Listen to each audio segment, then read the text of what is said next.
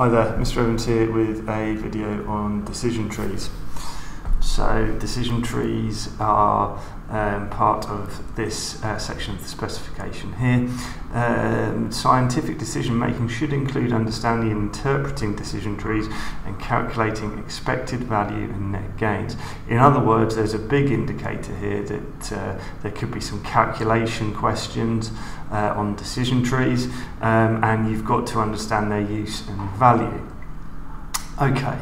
So let's get into that. This could be a bit longer than usual, but I'll try and get through it as quickly as we can. A decision tree is a mathematical model that allows managers to quantify the likely result of a decision. When a manager is making a decision, or a management team, they will want to have some relatively solid financial data on which they can base their decision.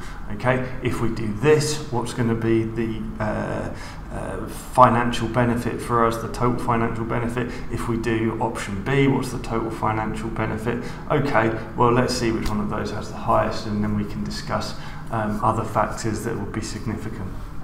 So a decision tree is used to show the choices that can be made. Okay, we could take option A or we could take option B. Fine. It shows us the financial cost. How much is it going to cost us to do option A? How much is option B going to do? We can see the possible outcomes following each choice. The outcome might be success or failure, or the outcome might be high sales versus low sales. Okay, but we can consider the possible outcomes following the choice that we make.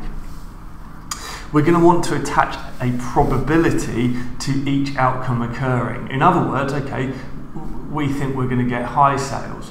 Okay, what's the chances of that? Well, we think that there's 70% will get high sales, but there's a 30% chance we may just end up with low sales if we open in this location. And we'll show that on our decision tree. What do we then want to do? Okay, so we think that there's a 70% chance that we'll get high sales. How much is that actually going to be worth? Let's put a financial figure on that. That will allow us to come to an estimated value for each decision. Well, okay, we think that there's a certain probability of high sales, a certain probability of low sales. What do we think the estimated value is then of this decision, bearing in mind those probabilities that we'll get that outcome in sales? That will then allow us to compare two choices. Okay, so the estimated value of this of going to location A is 100,000. The estimated gain of going to location B is 90,000. Well, let's discuss which one of those options is going to be best. So that's what decision trees can be used to show. So best thing to do is kind of work through an example. Now I'm based in the United Arab Emirates at the moment. These were literally numbers that I plucked out of the air. We were looking at a restaurant currently in Dubai, established, and we're saying, well, they've been quite successful. They may face a decision in the future about whether they want to expand, and if they decide they want to expand, they could choose to open a new restaurant in Dubai, or they could choose to open a new restaurant in Abu Dhabi. Now then, these figures, as I say, they've been plucked out of the air. I am aware that the currency in the United Arab Emirates is not pound sterling, but that is the key that I have got on my laptop, so that is the currency that we've used. And these figures are purely for us to work through an example. I'm not expecting them to be particularly realistic, so yeah, just go with them and hopefully they'll illustrate the point. So the cost of opening a new restaurant in Dubai, £100,000. We think that will lead to a 70% chance of success. We're already established in Dubai, people know us, okay, so there's a relatively high chance of success. The reward for success could be £200,000, and the reward for failure, or maybe cost of failure, a loss of £120,000. Okay, so Abu Dhabi, a location there, may cost us somewhat less, 75,000. However, there might be a lower chance of success. Maybe it's a competitive market, maybe we're not established there, but the reward for success may be somewhat greater, 220,000, and the cost of failure a little bit less as well. So as I said, they're not particularly realistic figures. I've just used them so we can work through an example. So let's have a look at how we would do that. Again, I just want to emphasise that you will not be asked to construct a decision tree in an exam. It would take far too long, and the examiner wants to see how good you are at analysing and evaluating. Calculating at the end of the day isn't one of the higher level skills that they'll be examining. What you're far more likely to get is a half completed one and be asked to fill in the gaps.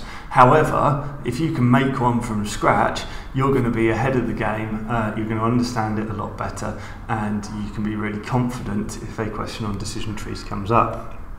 So let's have a look at how we construct it. First of all, each decision tree starts on the left-hand side with a square. In this is going to be put our net gain when we've calculated it. Okay, so let's start filling this in. So our first choice was to open a restaurant in Dubai. We said the cost of that was going to be £100,000. The circle here represents the choice, moving to Dubai, and we're going to put our expected value of opening the restaurant in Dubai there. So we said there were two chances. We said the chance of success was 70%, and that would net us £200,000. Well, if the chance of success is 70%, obviously the chance of failure is going to be 30%. We want to, you'll remember from your GCSE maths that we can represent probabilities as 1. So that's what we're doing here. We want to make the probability add up to 1. You can think about moving the decimal place. Either way, 70% chance of success translates as I can't remember what they're called, numerators. Either way, you can express that as 0.7. The point is that these figures here, the probability must add up to 1. If you keep that in mind, you will not go wrong on these. Okay, these must add up to 1. So that's Dubai. Our figures for Abu Dhabi. It was going to cost us 75,000. The chance of success 50%, that would net us 220. Obviously, if the chance of success is 50%, there's a 50% chance that we'll fail as well, and that would cost us 50,000. Just on these negatives here, I've expressed them in brackets. That's common practice in business when you're looking at accounts and so on and so forth. Any negative figures may well be expressed in brackets, and all that means is that it's a minus figure. Okay, so that's why I've expressed it like that. Now what I'll do now is I'll get the calculator out and run through these figures to show you how to fill in the decision tree. So what we do is we work from right to left to get to our net gain, which is where we want to get to. So we've said that the total reward, if Dubai is a success, is 200,000. Okay, but there's only a 70% chance of that happening. So what's that worth in monetary value? Okay, 140,000. So let me pop that into my memory because I'm going to need that 140,000 in a moment. Clear that. The chance of failure is 120,000. Loss minus, but there's only a 30% chance of that happening, so that's worth minus 36,000. Now I want to add these two figures that I've calculated together, so plus memory recall, that gives me 104,000. Let me just pop that in here.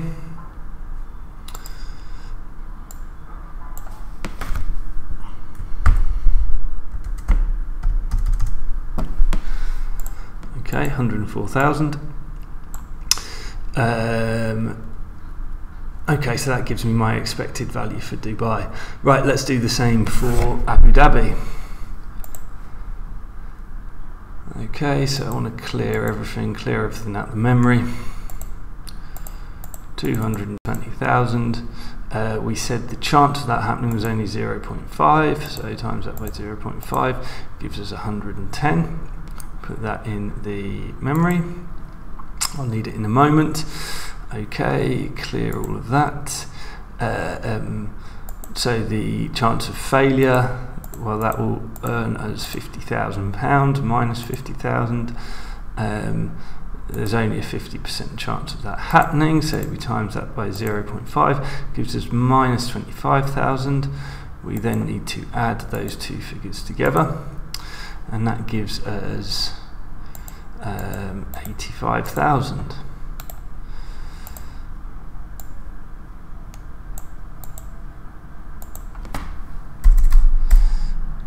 Oops. Okay, so now we've got our expected value for each outcome. So Dubai's got a higher expected value than Abu Dhabi. But what's that going to do to our overall net gain? Well, to calculate our net gain, we're going to have to consider the cost of each option. So the expected value of going to Dubai, when we've taken into account the probabilities, is a gain of 104,000. However, to get there, it's going to cost us 100,000. So to calculate our net gain, we take our expected value from the cost, and that is going to give us 4,000, obviously. So I'm just going to put 4,000 here to remind me that that's the net gain of Dubai. Okay, Abu Dhabi, it's going to cost us, it's going to net us expected value 85,000. The cost of opening in Abu Dhabi is 75,000. 85,000 minus 75,000 is going to give me 10,000. So which decision is going to be worth more? Well, obviously, to earn 85,000 when it's only cost us 75,000 is going to be 10,000. It's more than the 4,000 for Dubai. Okay, so that's how we calculate it.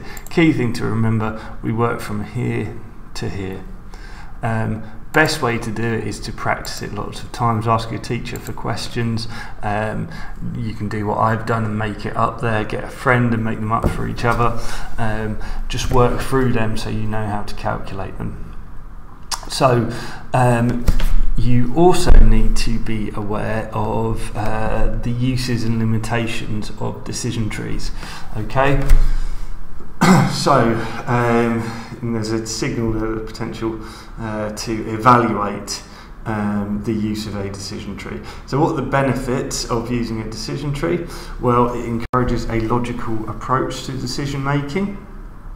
We had to think through there the costs, the probabilities, the rewards, and think through it in a logical fashion. It requires us to go out and gather some data, so we're not just making this stuff up. We're going to need to research costs, we're going to need to search potential revenues and likely outcomes. It gives each option a financial value, which makes them easy to compare. Okay, it's very easy to if you say, well, Abu Dhabi is going to be worth 10,000, Dubai is only worth 4,000. That makes them very, very easy to compare and contrast. And it encourages the identification of risks, which can then be managed. In other words, well, you know, what are the risks of moving? Why is it a 50% chance that we'll fail? Is it because the competition is a lot better? Is it because we will have a lack of brand awareness? What can we do about that? Do we need to potentially do some marketing there, etc.? So we're encouraged to think about the risks, which we can then put some risk management strategies in place to minimise them. So they're the pros of decision trees. The cons, these may not consider qualitative factors. For example, who has constructed the decision tree? Is it the finance director? Has the finance director just moved to Abu Dhabi and quite fancies, a 5-minute commute to work? It might not consider the fact that someone's received planning permission to build a new restaurant that will open in a year just next door to where we're looking. Okay, so we need to think through those other factors that might have an impact. How are our personnel going to feel about commuting to Abu Dhabi every day? It's reliant on the quality of the data collected, so have we been able to get some good quality information or not? Remember, I mentioned in the first video that you can gain evaluation marks by questioning the reliability of data.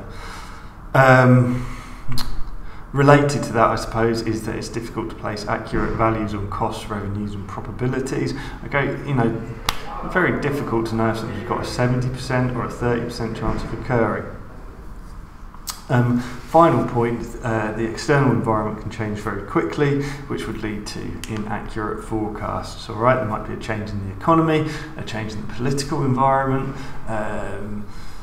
technological developments. All of these can have an impact on your costs, revenues, etc. Okay, so that was a video on decision trees. It was a bit longer than usual, but I hope that it helped you with your calculations and evaluation of decision trees. Thank you.